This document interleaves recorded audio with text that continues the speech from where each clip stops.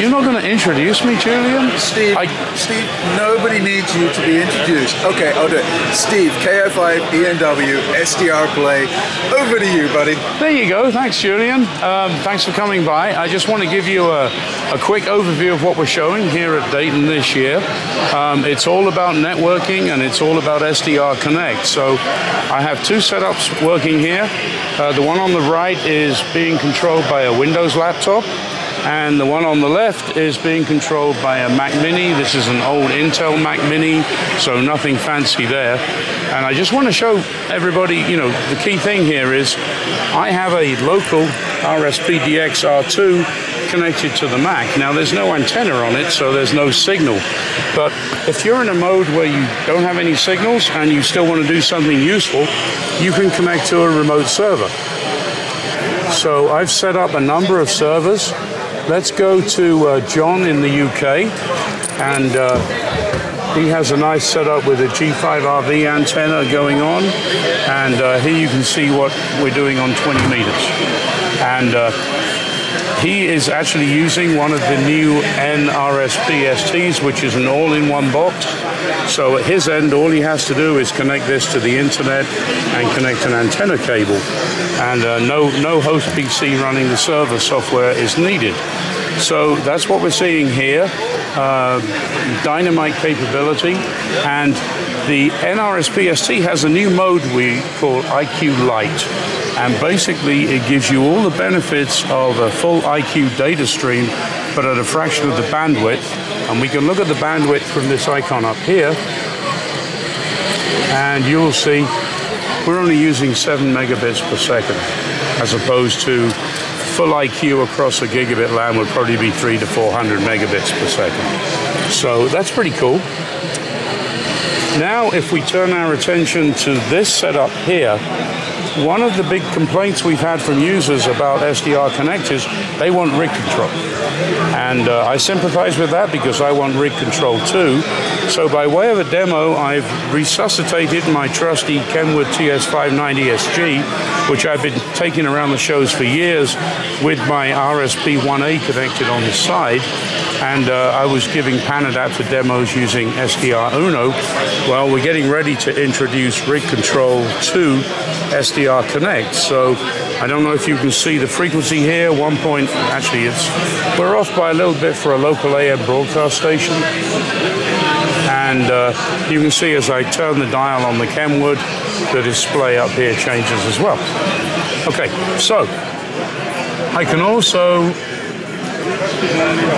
click on the display in SDRconnect, and that new frequency will be reflected down here.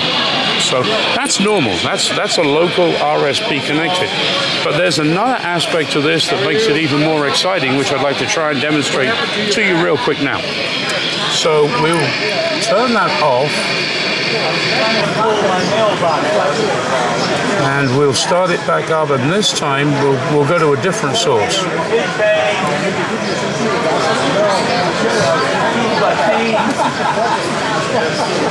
So now what we're doing is we're going to connect to my NRSP, which is located in Colorado. And here we see 20 meters from Colorado on my personal NRSP.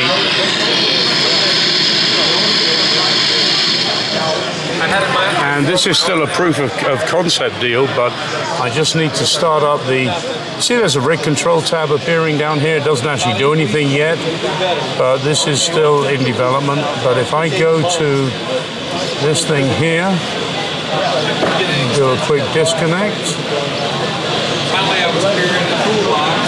and I do a quick reconnect. Now we're on a different source. Come on, Steve. Okay, so now what we see is the frequency is synchronized between Connect and the radio. But bear in mind, the radio we're tuning is here in Colorado. It's not this radio here. So that opens up all sorts of interesting possibilities.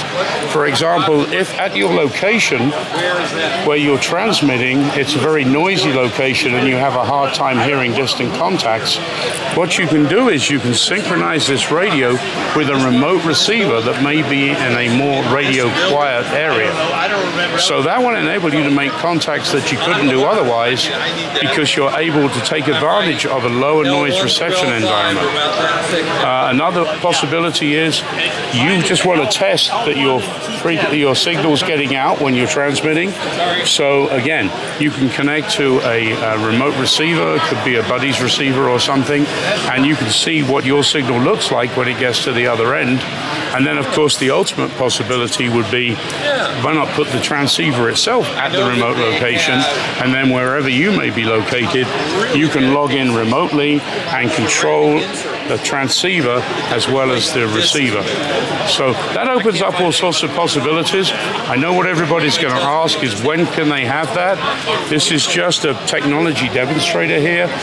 This is running on Windows only. We need to make the version that runs on Mac and Linux and Raspberry Pi, and that should be imminent. So we hope to have a new release of SDRconnect with all those capabilities coming out really soon. And I probably spoke enough already, so back to you, Julian.